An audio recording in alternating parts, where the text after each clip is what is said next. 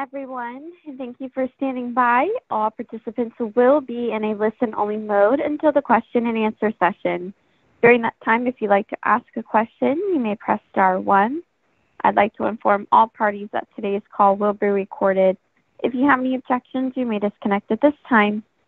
I'd now like to turn the call over to your host, Ms. Sarah Fraser. You may begin whenever you're ready. Thank you. All right. Hi, everyone, and welcome. Thanks for joining us for today's media briefing. I'm Sarah Fraser with NASA's Office of Communications. Last week, NASA and United Launch Alliance demonstrated the largest ever inflatable heat shield, LOFTID, short for Low Earth Orbit Flight Test of an Inflatable Decelerator, launched on a ULA Atlas V with NOAA's JPSS-2 weather and climate satellite. After JPSS-2 separated, LOFTID inflated, deployed, and re-entered Earth's atmosphere, splashing down in the Pacific Ocean about 2 hours after launch. Over the past week, team members have started the process of inspecting LOFTID and getting the heat shield and its data back to NASA's Langley Research Center for study. Full study of LOFTID's performance is expected to take about a year, but today we're going to hear from a few of the team members about how the demo went and what they have learned so far. So here to talk about these early results are Trudy Kortes, Director of Technology Demonstrations in the Space Technology Mission Directorate at NASA headquarters, Joe Del Corso, LOFTID Project Manager from NASA's Langley Research Center, John DiNonno, LOFTID's Chief Engineer from NASA Langley, and Greg Swanson, LOFTID's Instrumentation Lead from NASA's Ames Research Center. Also on the line is RJ Bodkin from the LOFTID team to help answer questions. So we'll start with some brief remarks from our speakers and then open it up for questions. As Becca said, to ask a question, you'll dial star 1 on your phone. And just a reminder that the call is also being streamed on nasa.gov. So our speakers are going to reference some images. If you RSVP'd, you should have gotten the link in your inbox to these images. The link is also posted on nasa.gov/live. If you scroll down to where this call is embedded, just above that, there's a link to the web page with those images. All right, so with that, I am going to pass it over to Trudy Kortes to get us started. Okay, thank you, Sarah. Hi, everyone, and welcome to the audio conference today in what seems like a series of briefings we've had for you all. So thanks for your continued interest in our demonstration, our LOFTID demonstration. And I'll just start out by saying it's been a really exciting week for NASA, for the agency. And you know, we haven't had just one flight test in the past week. We've had 2. One is still in process, but to have that in common with Artemis is pretty cool. LOFTID and Artemis launching in the same week. So I just wanted to say that.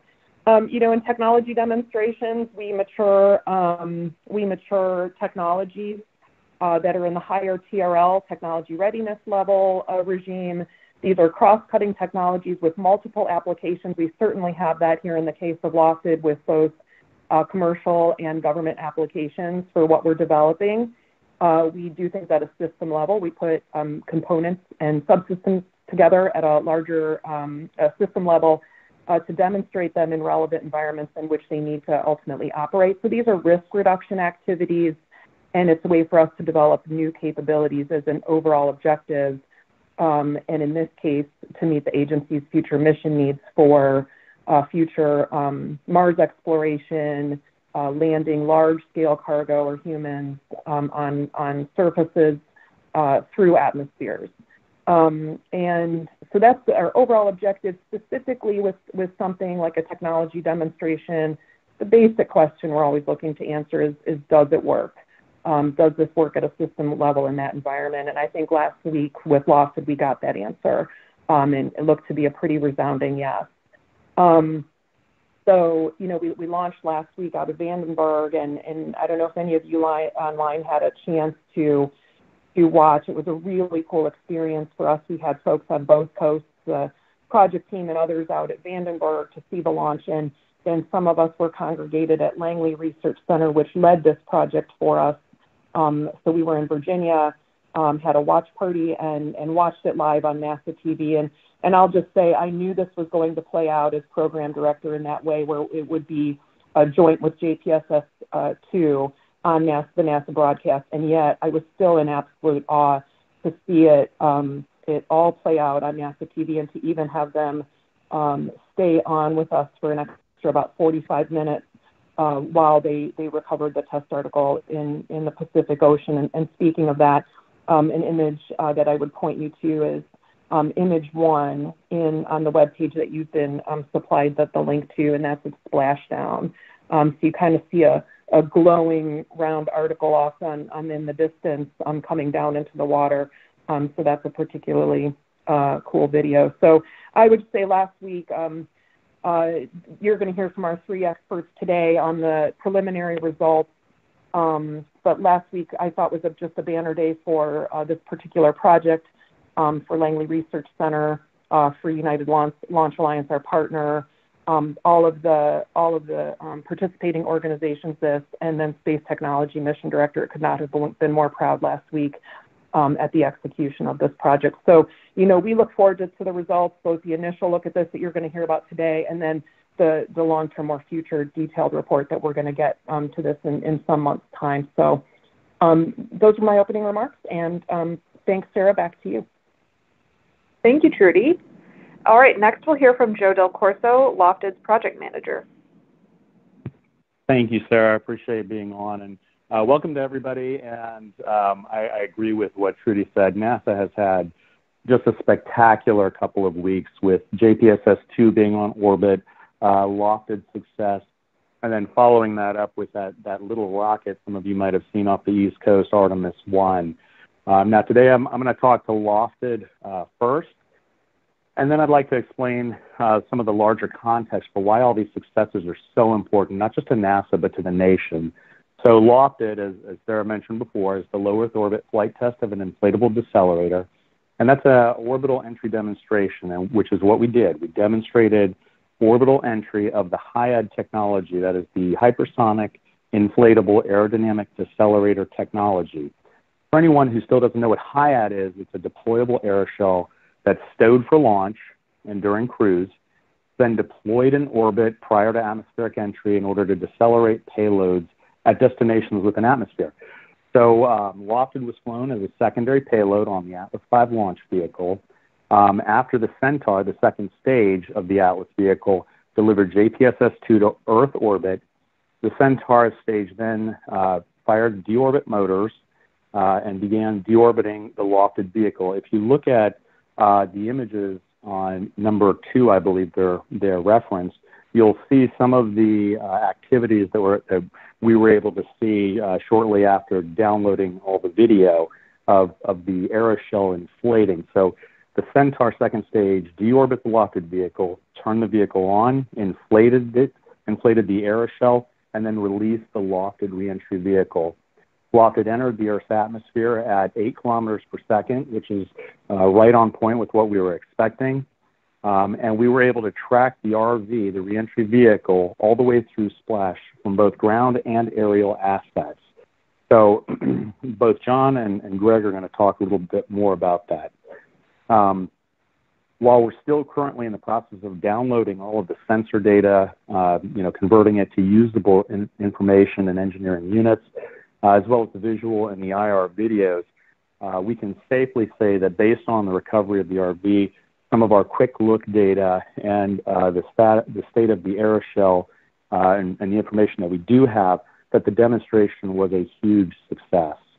Now, putting all this into larger context, with the success of Artemis 1, NASA has now demonstrated the United States' new heavy up-mass capability. In order to put people into space on the moon or send them to Mars, we need stuff, lots of it, which means we need to put a lot of mass into space. NASA has now demonstrated that we have the capability to put heavy payloads into space. On the flip side, with the success of LOFTID, we have now demonstrated the HIAD technology. In other words, NASA has demonstrated the United States' new heavy down-mass capability. We have now the ability to both put heavy payloads into space and to bring them back down. These two successes are huge steps in enabling human access and exploration. We're going to space, and we want to be able to stay there. Back to you, Sarah. Thank you so much, Joe. All right, I'm going to pass it next to John DiNonno, who is LOFTID's chief engineer. Okay, hello, welcome everyone. I couldn't be happier with the way this mission went and with what we're seeing so far. We are all eager to get the data, all of the data, the comprehensive set of data off of the vehicle, and we're in the process of doing that, but that process will take a considerable amount of time. So I'm going to speak to what we have seen so far and what we have learned from it. So we had the data from the Centaur, and that revealed that our trajectory was spot on. We were delivered right on target at the proper entry orientation, the proper speed and flight path angle. We saw the initial external infrared imaging that was referred to in image 1, and the heating on the outside of the air shell looked uniform. It did not reveal high heating concentrations from what we could see in that video, and that suggests good uniform performance. The outside of the aeroshell, when we recovered it, looked absolutely pristine. The aeroshell and the center body, you would not know that they had been through a very intense reentry pulse. It was well protected by the heat shield, and it looks as if the inflatable structure could fly again. The forward side looks nearly pristine as well. It did sustain some damage, but nearly all the damage on the forward surface of the air shell appeared to be caused by a splashdown in its time in the ocean, things that it wasn't really designed for. The process of pulling it out of the ocean and setting it onto the fixture, it sustained some mechanical damage that way. But we did not see damage from heating or from flight on the air shell at all. We saw some minor markings on it that suggest some streamlined flows, but nothing that actually would come close to penetrating through the protective layers. The water, it had made the forward layers heavy and applied loads in the opposite direction for the intended design in flight. So this damage wasn't surprising, and we knew that risk going in, that it could sustain much more damage than we actually observed. So we're very happy with the resulting vehicle that we retrieved from the recovery ship. And Greg will speak to some of the processing on that after we recovered it. We did download video data from the uplook camera, and those, if you look in the packet online, that would be item number 5, which is that's the money shot for us. The view of the reentry plasma is it was incredible to watch. And item 6 shows how stable we were with the descent and the parachute deployment. So this uplook camera is a camera at the aft end of the vehicle, looking up behind the vehicle through a protective window, and it showed terrific images of the clean separation from the Centaur. And we could observe the Centaur doing its collision avoidance maneuvers as we drifted away from it. And then it gave us these amazing images of the plasma wake behind the vehicle. It first begins as glowing softly orange, and then it becomes much brighter. And you see the wake field converge towards the center, well behind the vehicle. And this convergence stayed remarkably well centered in the camera view, and this reveals qualitatively that the vehicle is very stable.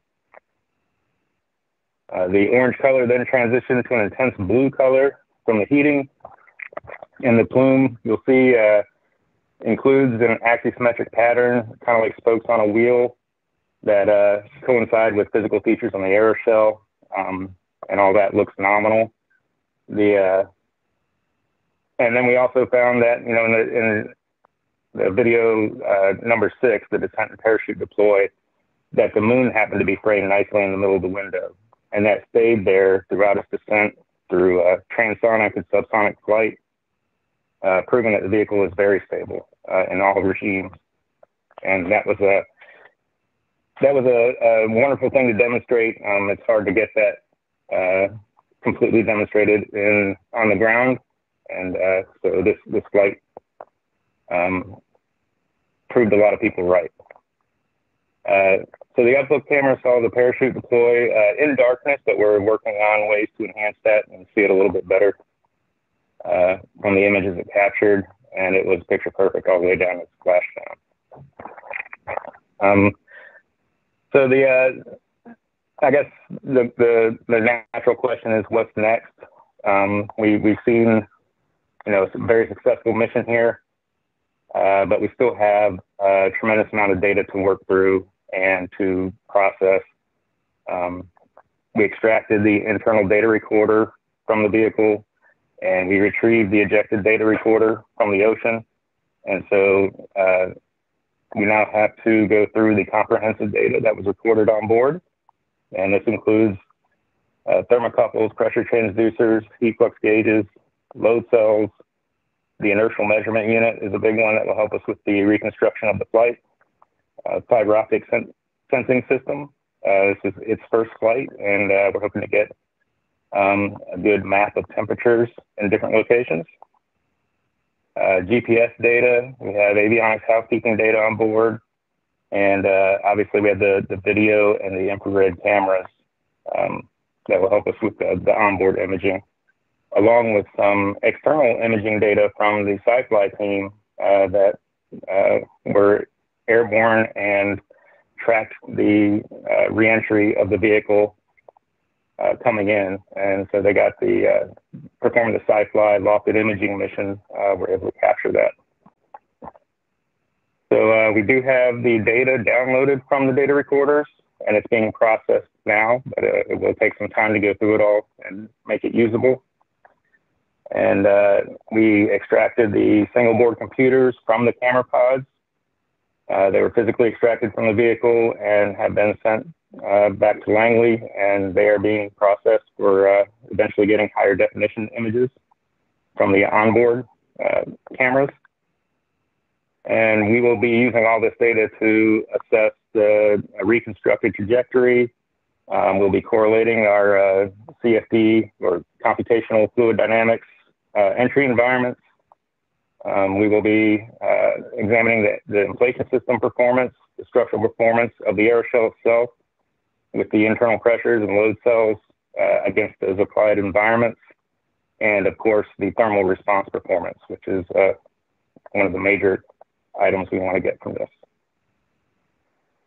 So that's all I have for where we are right now, and I'll pass it back to Sarah. Thanks, John. Okay, next we will hand it over to Greg Swanson, LOFTID's instrumentation lead. All right, thank you, Sarah.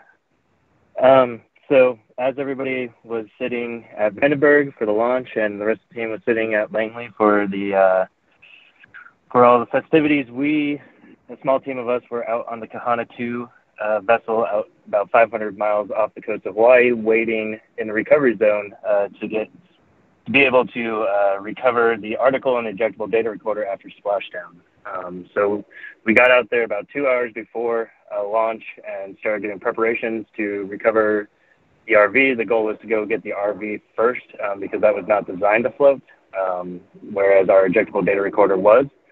So we first positioned ourselves in a good place to recover the re-entry vehicle. Had a lot of excitement on board when we started getting the data packets, and then of course the IR imagery that Trudy pointed to in the beginning.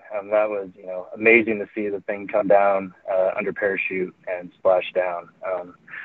And once it was splashed down, we actually could see it with the naked eye, the lights on the vehicle, and so we were able to really easily point the recovery vessel, the Kahana 2, towards the re-entry vehicle and head that way. It was less than 5 miles away, so it took us about 40 minutes to get there. As we were getting there, we were getting everything prepped and ready to get in the water.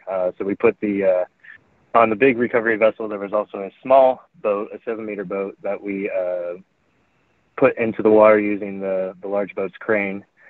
And a small group of us, 3 of us from the LOFTID team and 1 crew member from the boat, headed out on that small boat and pulled up to the recovery, or the re-entry vehicle, which I have to say was one of the most amazing things I've ever done in my life. I mean, pulling up to see something that we've worked on for all these years, just floating there high in the water, no water in the basket. It looked pristine, like it hadn't even flown through space. I mean, that was truly amazing. So once we got to it, we pulled up next to it and we were able to hold on to it. Actually, if you go to video number 8, That's a quick video of a camera I was wearing on my head. You can see me actually holding on to the vehicle as Steve Hughes, the aeroshow lead, is prepping the parachute legs. We had the parachute was designed to, once it hit the water, to release the actual canopy, and so we had the legs left, and that's what we were able to use to lift it onto the recovery ship. So Steve Hughes is putting the shackles onto those recovery legs and then getting it ready. And so once we had all of it rigged up, we were able to attach the lifting point to the big ship's crane, and they were able to get it on to the recovery vessel and in the stand that we had created to bring it home on the boat. After that, it was still dark. That whole process took a couple hours. We waited until daylight to go after the ejectable data recorder. That's our little data module that is about the size of a large lemon. It's also painted yellow, so lemon's a good analogy there. But there's no lights or anything besides it's sending us its coordinates, but besides that, we have no way easily to see it without just spotting it in the water, so we wanted to wait till daylight. So once the sun rose, we went after that, and after a few passes, got that on board and headed back to port. Now that we're back in port, you can see, if you go to video 9, that's a time lapse of some of the activities we're doing. And it starts with us lifting the RV off the Kahana 2. We placed it over near University of Hawaii's Marine Center warehouse, where we've been working on it and inspecting it. You can see in that video, the first thing we do is we did some inspection, and then we deflated it. And once we got it all the way deflated, we were able to go in and remove the panels, remove the system batteries and the internal data recorder. And it was great to get all that out. Once that was done, we lifted it and put it on its side. You'll see that in the time lapse as well. And we were able to pull then all the camera single board computers that John talked about and the upload camera footage, and that's when we first got to see that, which was also amazing. After that, we put it nose up and reinflated it, and we did one final inspection, a detailed photo survey of both the forward and aft side of the vehicle. And yesterday we deflated it one final time, and this morning we got it all wrapped up and packaged and shipped and ready to ship back to Langley. And that's where we're at. So I'll give it back to you, Sarah. Thanks so much, Greg. All right, so that is all of our speakers. So we are now going to start the Q&A portion. So as the operator told you, when you're ready to ask a question, if you press *1 on your phone, that will put you into the queue. And when you do ask your question, please state your name, your affiliation, and to whom you're directing the question if it is for a specific person. All right. I think we are ready to start the Q&A, so I will let Becca call on the first person. Our first question comes from David Curley. Your line is now open. You may ask your question. Thanks very much. I guess this is for Joe. You suggested that maybe the inflatable part could be reused again. I've never heard that that's a possibility. Are you now considering it, or was that always part of the plan? By the way, congratulations. You all sound extremely excited. And Joe, I think you said it, the breakthrough that this really is, that I'm not sure how much attention it's gotten across the industry. And what does ULA have to say? Thank you. So, thank you. So as far as the first question, Dave, thank you for the congratulations. I really, what I typically do is I point to the team. I say, look, this team has been spectacular. They've done a great job. So we're all extremely excited. When it comes to the breakthrough of the technology itself, ULA is very excited. We've already got Space Act agreement in place or about to be in place. We're working on final signatures now for their smart reuse. They have clearly been very excited. They want to utilize this as part of their engine recovery operations. So, we were standing there in the LVDC-1 as we were seeing the vehicle splash down, and John Reed, their chief engineer, chief rocket scientist, was calling into the ULA folks and saying, hey, this is a spectacular success. So all in all, everybody is incredibly excited. As far as reuse of the inflatable structure, we're really designing these as single use, but we have looked at dual use, such as aero capture to entry. We just haven't validated a dual use application yet at this point. While the aeroshell is pristine and beautiful, we've got some work to do to really analyze to make sure that, hey, would this work in a dual use capability situation? Thank you. Our next question comes from Jeff Faust. Your line is now open. Hey, good afternoon. A question probably for Trudy. What is the next step in testing this technology once you're done analyzing the data from LOFTID? Is NASA planning to scale up and test larger inflatable decelerators, or hand this technology over to industry for further development? Thanks.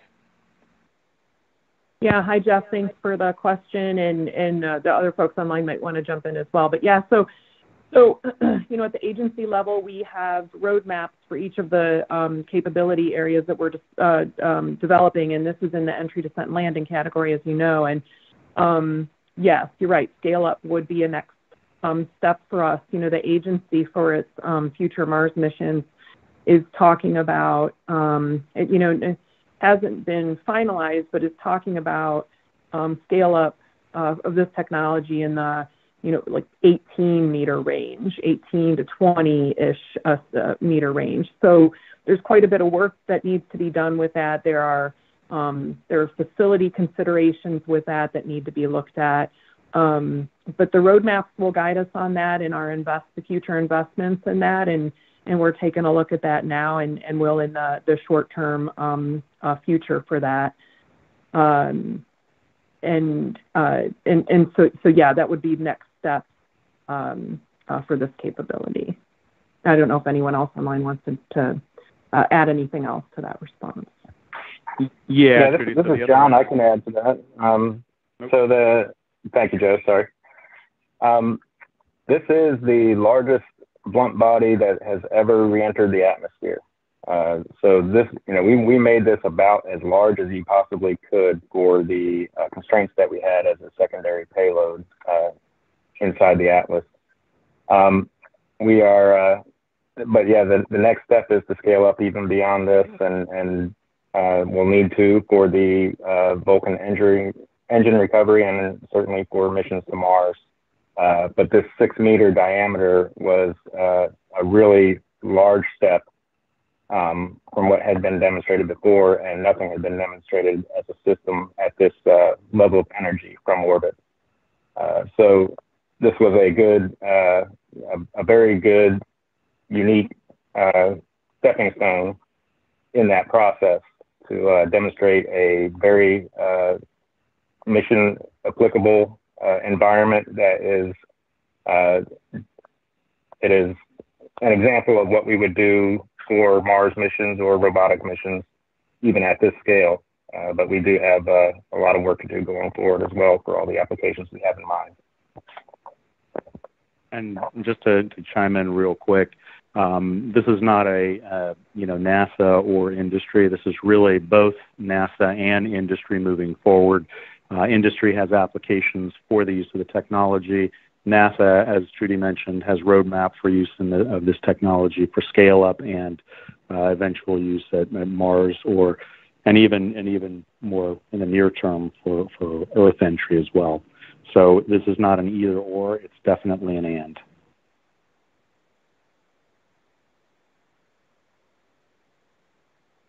As a reminder, if you'd like to ask a question, please press star 1.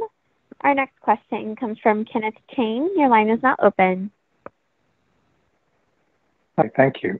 So I'm wondering if the analysis follows through and everything worked as well as you think it does, what would the TR level be? And is it ready to actually be incorporated in NASA mission? I was thinking it would be really useful, for instance, on Mars sample return, where it's been, the current technology is sort of at the limit of what the mission is at. Thank Thank you. So, Trudy, do you want to answer this one, or you want me to take a shot? You can take a shot, Joe. I'm sorry, the speaker was breaking up quite a bit for me. I'm not sure I heard the entire last part of the question, but yeah, Joe, if you want to start. Okay. So the question that I heard is what TRL do we think we're at? What technology readiness level do we think we're at? With the success of LOFTID, I would put us, firmly at TRL 7 at this point. We do still have a lot of work to do when it comes to scale up, and so we'll have to continue to do some ground activities as well as flight demonstrations just to show some of the capability at larger scale.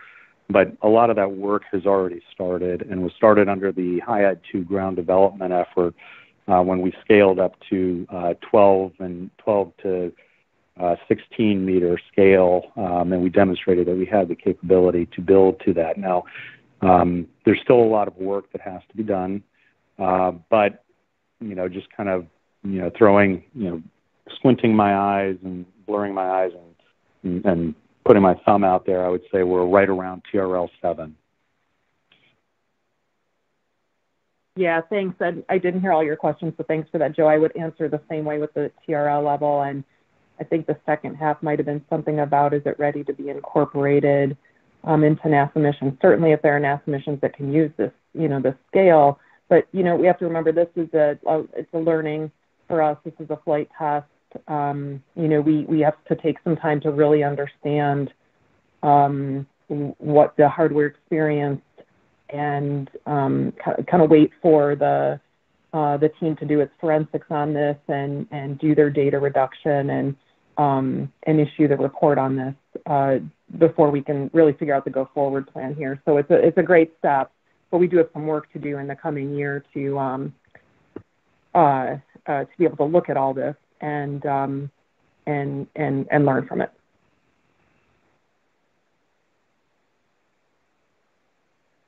Our next question comes from Marcia Smith. Your line is now open. Thank you so much. And I'd like to follow up on Ken's question. I think he was asking specifically if you might use this on Mars sample return. And I think more broadly, I don't think I've heard how much mass you could land on Mars with a 6-meter diameter shell. So in terms of what's the next step and scaling it up, the 20-ton limit that I've heard before about how much is needed if you're going to be landing humans on Mars, that, does a 6-meter do it for humans, or do you need to scale up to 18 meters? Just how far does this get you in terms of utilization on Mars? And a second question unrelated to that is, was it something special about launching this out of the West Coast? Can this be launched from either coast?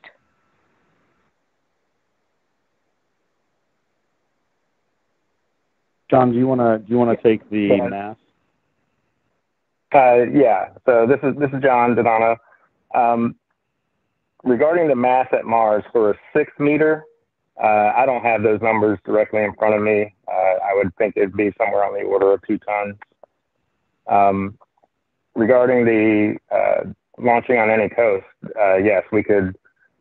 The reason we were on the West Coast this time was only because of the ride share that we were on, and they were going on a polar orbit. So that's why they launched out of the West Coast. We could, we stow in a vehicle and can launch anywhere as long as we get our flight path correct for the reentry. And how much would you need to land humans on Mars? What diameter aeroshell? I think Trudy was speaking to that. That's on the order of 18 to 20 meters. Yeah, I've heard numbers from our counterparts in exploration systems in the range of 18 to 22 meter diameter HIADs. And you might not want to quote me on that, maybe 18 to 24, but it's in that realm of probably scaling this up times 3 is 3 to 4 is what I would guess. Yeah.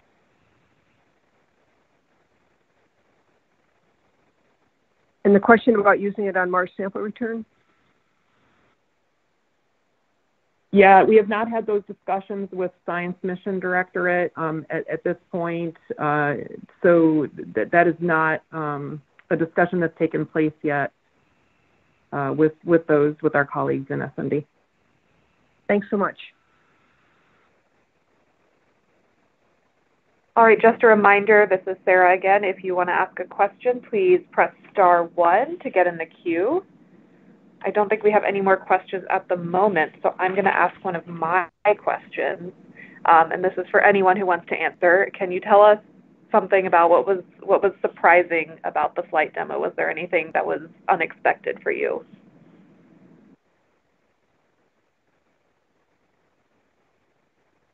This is John. I'll go ahead and try since no one jumped in. For me, I was pleasantly surprised with how nominal the flight was. We had prepared for, dispersions in the trajectory, and everything was right down the middle to the point where we could see the article coming down undershoot from the ship.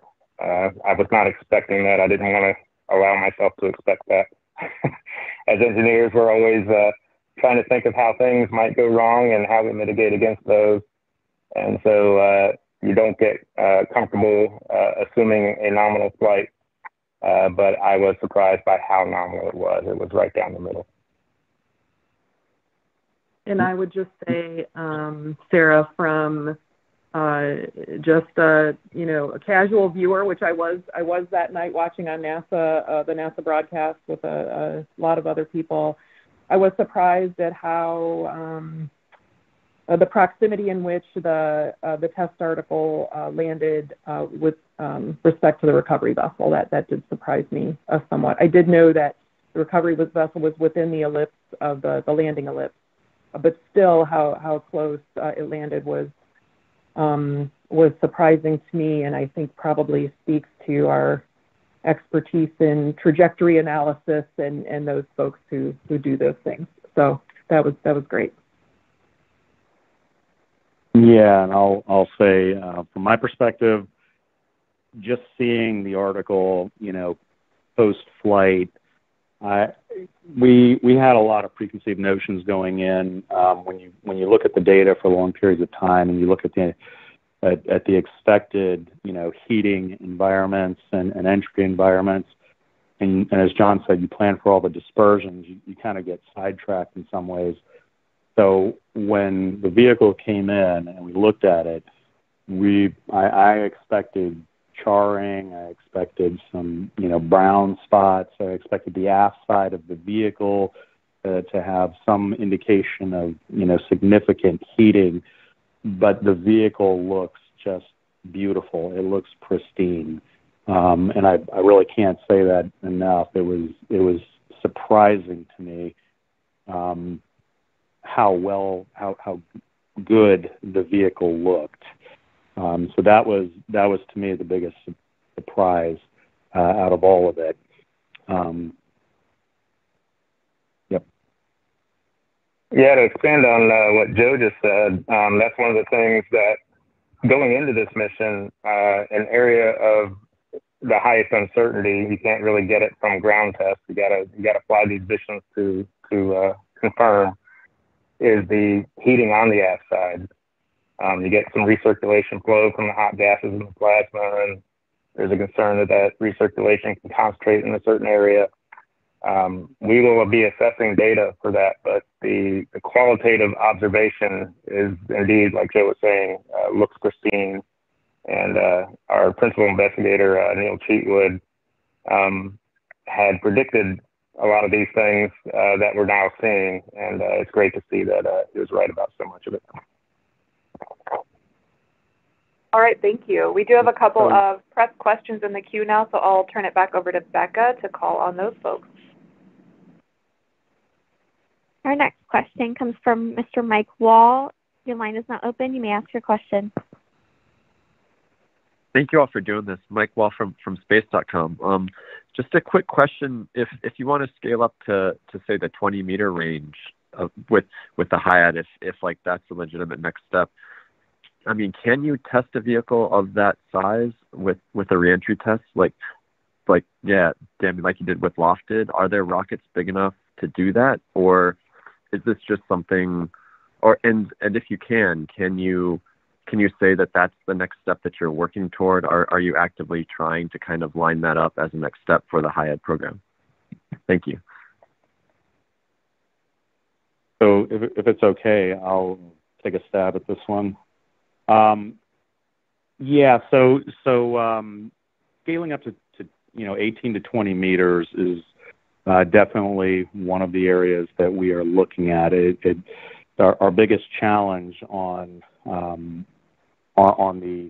JPSS-2 LOFTID launch, as John mentioned, was we were limited by up mass, we were limited by volume, so we had to scale the reentry vehicle to a size that we could fit within the available up mass and volume that JPSS-2 was allowing us to have. When it comes to getting to 20 meters, when you start talking about like 18, 20 meters, really what you're talking about is bringing back, say, a Cygnus capsule or one of the elements of the International Space Station. That is something we've looked at in the past, but even then it doesn't quite get to the mass that we really need to demonstrate 18 to 20 meter scale. So, when the best I think we could do at this point is probably trying to bring back one of the elements of ISS or a Cygnus module with the say like one of the orbital missions. But even then, we're only going to be able to bring back 10 to 12 meter scale or test 10 to 12 meter scale. We really need a heavy mass to bring back in order to get to relevant conditions for 18 to 20 meters. Yeah, Joe, just to add to that, sorry, I'm so excited about this. I like talking about it. But I think your question was spot on. You asked if there's a rocket or a launch vehicle that is big enough to accommodate an 18 meter or a 22 meter. And that is what's so advantageous about a high ed. We can compact it into any shape, almost any shape. And so we can compact it down into whatever the launch vehicle needs us to fit into. Just take the room that we need to for the packed aeroshell, not the full 18 meters.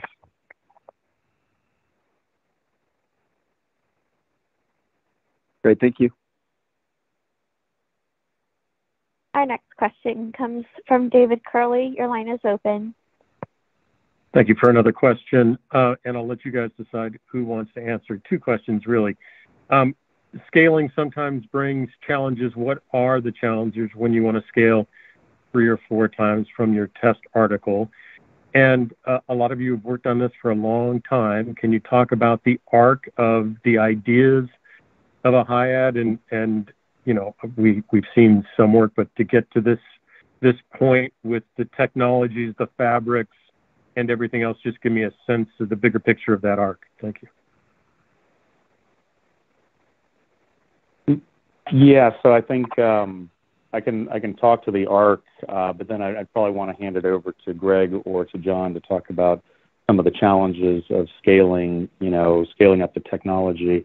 As far as the arc, we started obviously back in 2003. Very early on, low technology readiness level, doing just very crude and elementary testing in wind tunnels. We looked at a wide range of materials, wide range of layups, evaluating test facilities, and in a lot of ways we were really learning how to actually work with flexible systems, which is what the high ed technology is. It's a big flexible system. As we've matured over the years, the tools that we use have matured. The material systems have become much more mature. The construction techniques that are used have become increasingly not just more complex, but much more mature in how we handle materials.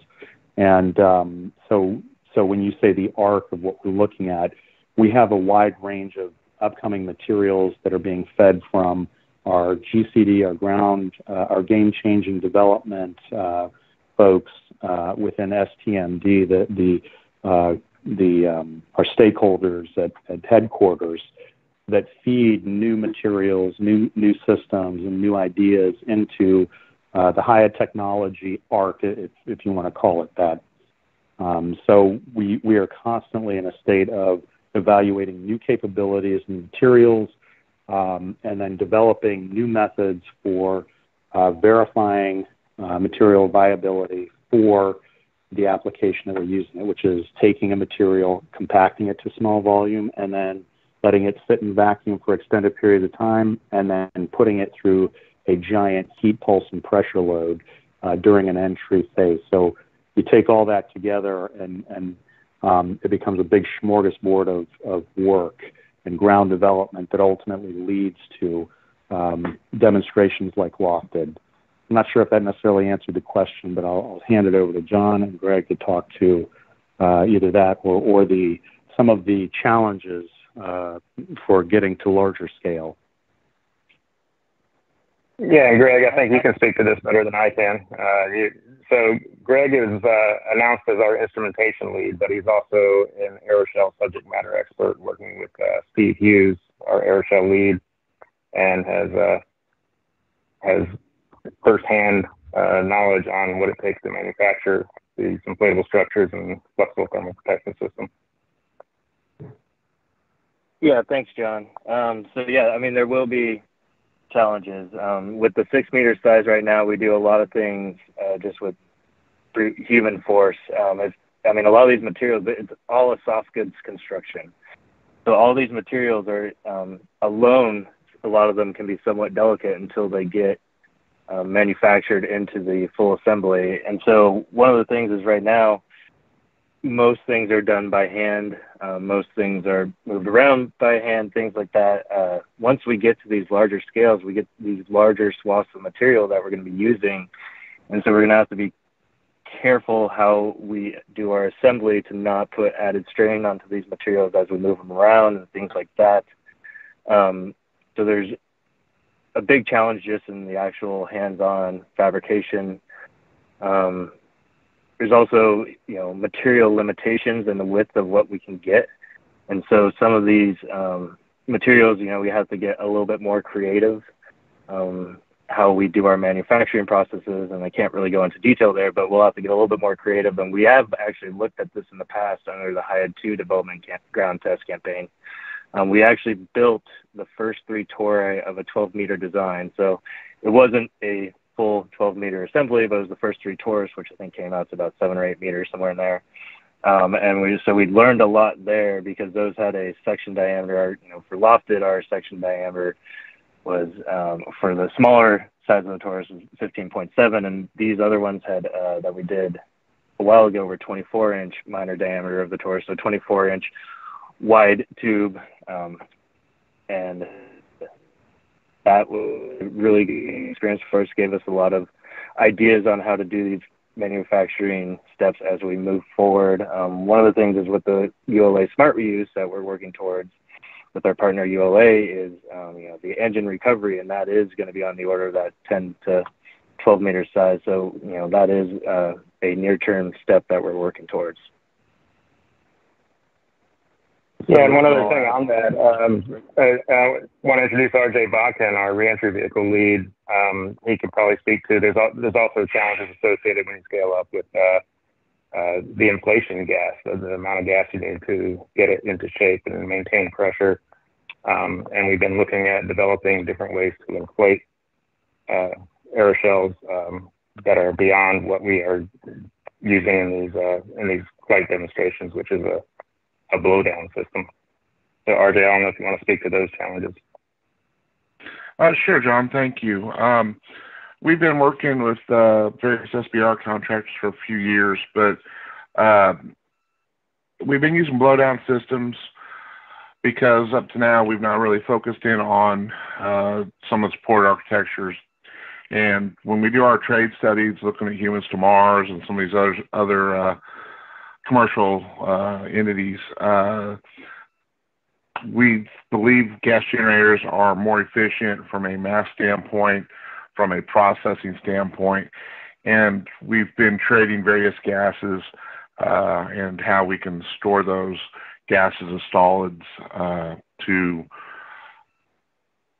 increase the mass efficiency, and then also remove some of the potential failure modes, regulators and control valves, and some of the infrastructure we've used on going back to RV2 and RV3 all the way to LOFTID. And so we're just getting to the beginning of starting to invest in those particular technologies, and there's not a lot of existing technologies out there that meet all our requirements. A lot of them have negatives like high water content or high temperatures, high carbon content after you fire them. So that is an area that we are starting to invest in, and is an enabling technology to support the larger scale HIADs.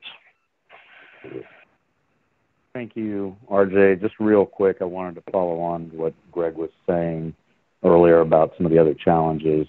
If any of you have a tape measure, just go outside, measure out what 12 meters is, measure out a distance of 20 meters, and then one of our big challenges is that a lot of our facilities and our vendors that we work with are going to end up having to change facilities in order to build articles to the size and scale that we need for human access to Mars. So it is a challenge for NASA to work with vendors and to that have worked with us for years to develop the technology. But it's kind of the next major step. And when you look at 12 meters and 20 meters, if you go outside and you do this for yourself, you'll see the facilities that you need to handle materials and layups and systems that large are huge. So, that's another one of the just physical limitations and constraints that we're going to be working within.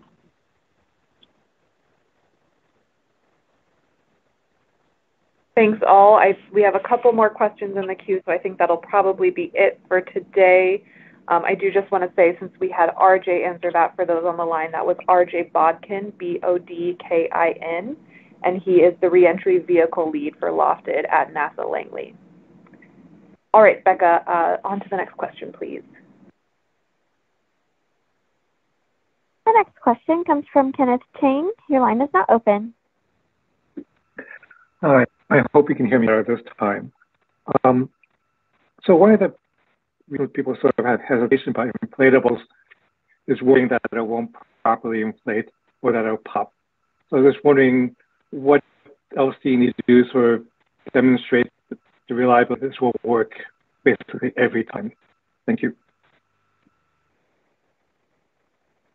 So, John, I'm going to hand this over to you, but I'd like to say something real quick.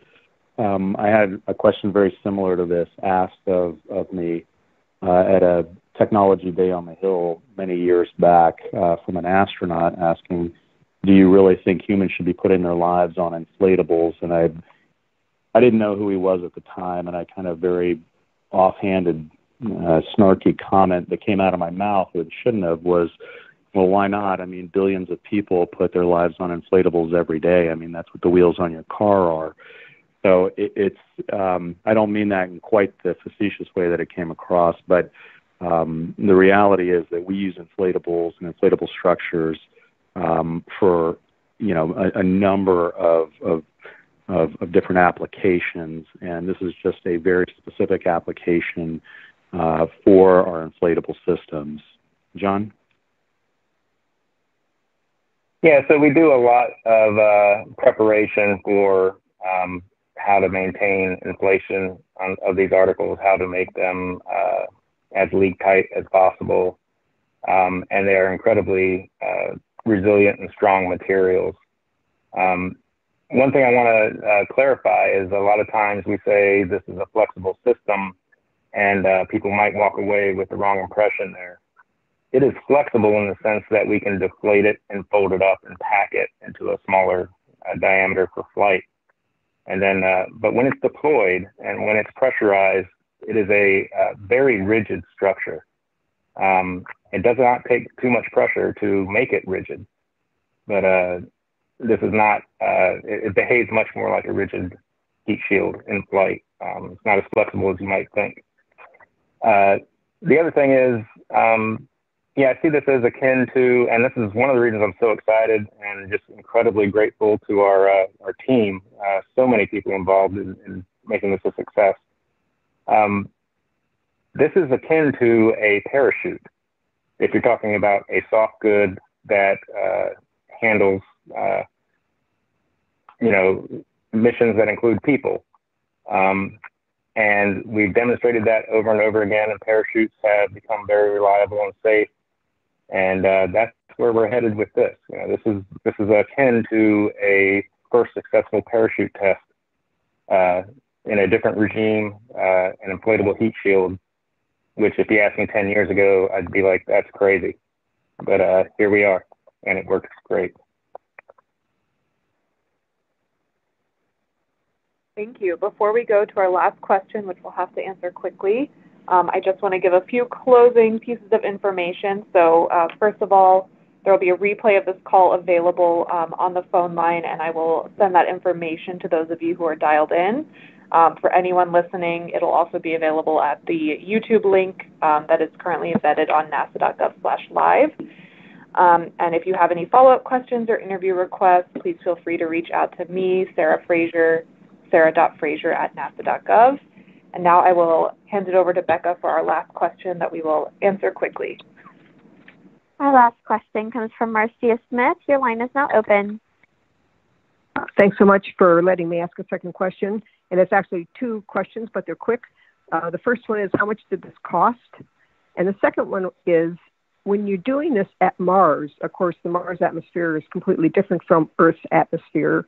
So do you know enough that you can do it through modeling to know how this is going to perform in the Mars atmosphere, or do you need to do a test first? Yeah, so Hi, go ahead, Trudy. Joe, I was going to take the first question, and then you all can take the modeling question. So, Marcia, thanks for the question. The cost of the LOFTID project, 5-year duration project, was about $93 million. And just to clarify, about a third of that was hardware in the $30 million range, and future versions of HIAD, depending on what the application is, we estimate, because you're getting rid of the non-recurring engineering costs that are in there that you don't need to pay for again. We estimate in the $2 to $5 million range. So I hope that was helpful. And Joe, then if you could take the second question. Yeah, actually, so thanks, Trudy. As far as the second question is concerned, yes, we definitely know enough about the Martian atmosphere. At the surface of Mars, the atmosphere is about the equivalent of what we have here at Earth at 100,000 feet. As my PI would say, if Mars had any less of an atmosphere, we would say it didn't have one. John, do you want to say anything more about that? Sure, yeah, thanks, Joe. This test was a very Mars-like trajectory. We targeted the upper atmosphere and a shallow flight path angle at this velocity and this ballistic number to simulate what we have analyzed for Mars. So it has applications for return to Earth, obviously, and we demonstrated that, but this also has direct application to the environments we see in Mars. About the only difference would be the species of the gas itself. The chemistry at Earth is different than of the atmosphere at Earth is different than the chemistry of the atmosphere at Mars. But we did fly a very similar trajectory mechanically through the atmosphere. And just to follow up on that, when we flew Medley and Medley 2, we did characterize species of gases at Mars. So we're very, very aware of what those chemical species are at Mars. So and the modeling for that has been validated. Yeah, correct. Good point, Joe. We know how to account for that. So we have we'll have this flight correlated data to put into our models, and we will have a very Mars-like entry. And let me just clarify on the question, your first question, Marcia, was the $93 million I quoted to you, that's the NASA side of the cost. Does not include combination with, there doesn't include any ULA costs in there, so that was strictly NASA. All right, thank you so much, everyone. That is all the time we have for today, so we are going to wrap up here. Thank you again for joining us. Thank you, everyone, for your participation. That concludes today's call. You may disconnect at this time.